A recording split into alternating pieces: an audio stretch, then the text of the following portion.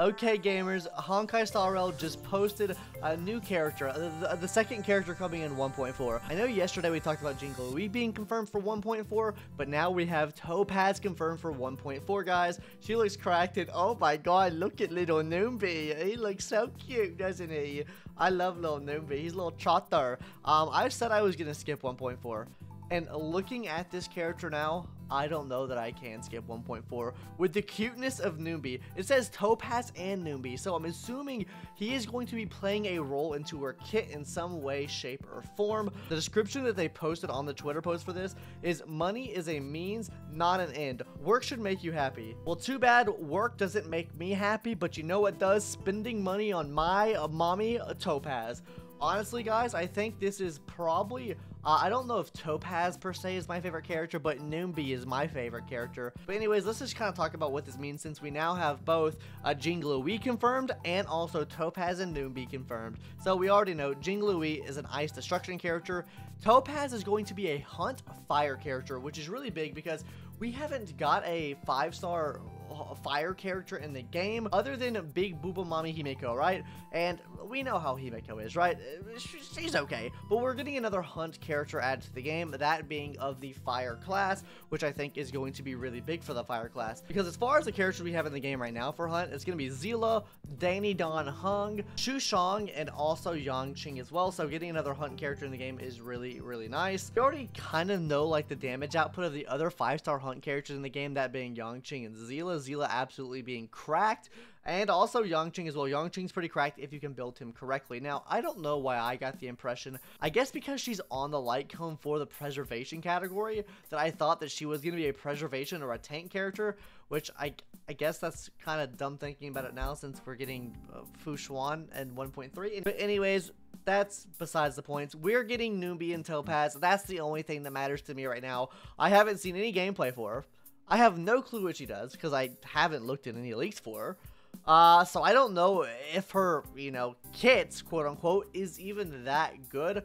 But like I said, just comparing it to the other hunt characters in the game, looks pretty good overall, right? And also Numby as well, looking really cool. Now I hope, when it says TOPAZ and Numby, I hope that he doesn't act as a separate entity, or it works better than Jingyuan, right? Because Jingyuan has his Lightning Lord as a separate entity, and that does cause some issues for his kit, right? Because if you don't get enough stacks on the Lightning Lord, you're not doing any damage, and I really don't want to see it to where all of her damage relies on Numby doing the damage, and she doesn't do much damage on her own, right? Because I do think it'll be the same as the Jingyuan situation, where, you know, if she's not getting the stacks up, if she has a super high investment cost, because she relies so much on another entity doing the damage, then it makes her kind of mid, to me anyways. But I don't know if that's the case, right? I hope it's not, but it definitely could be, especially with it saying TOPAZ and Numby in the kit. Maybe they work side by side together when they're actually using their attacks and stuff like that. I don't know. Maybe it's something like how everyone thought Lynette and Lionel would work, with there being 2 5-stars in like one character, and they kind of like together as like they string attacks up together. Maybe it works something like that, or maybe Numby's a follow-up attack character. I really don't know, but I do think this is really interesting, especially since we're getting a new ice character added to the game, because we don't have many of those, and in the second patch we're getting another fire character added to the game, and we definitely don't have many good ones of those anyways. But you know, really thinking about it now, we do have Hook. Hook's a pretty solid fire DPS, honestly. If you've built her up, I think she's a pretty solid fire DPS. We have Asta as well, which is in the fire category. I mean, I guess it's nice seeing a fire hunt character. Maybe I was hoping it would be like a different category, maybe like a Harmony character or something like that, because we haven't gotten a 5-star Harmony character in the game yet, so I was kind of hoping for maybe a 5-star Harmony character. But so as far as like all the 5-stars like typings that we've gotten in the game, as far as like featured 5-star characters, we've gotten 2 destructions now. We have gotten a Hunt, an Erudition, Anhility, Abundance, and also, yeah, 2 Anhilities.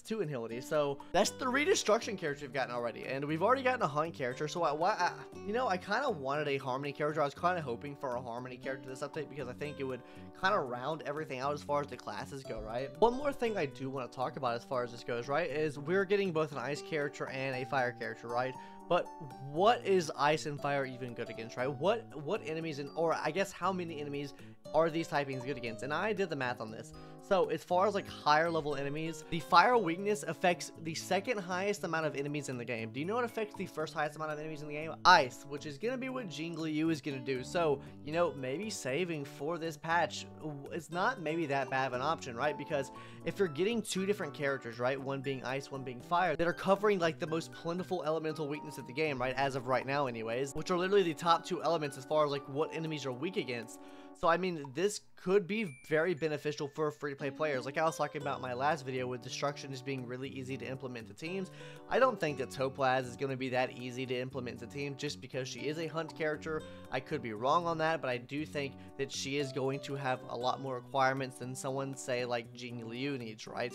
But I think with the fire typing here and also the ice typing of Jingliu, that this could cover a lot more elemental weaknesses, and I could think it could help probably a lot more free-to-play players out because it does cover more elemental bases than something like, say, Downhung does or Fushuan does, right? Fushuan's a tank, so she's not really going to be doing damage anyways. It's covering more of that elemental base, so you can bring them into more situations and use them more on teams because more enemies are weak to this fire and ice weakness. So for that fact alone, I think it would be maybe kind of smart to save for these characters just because of how many elements they can actually cover. Also, something else I kind of want to theory craft on is I don't know that TOPAZ is from the Xianzhou Luofu.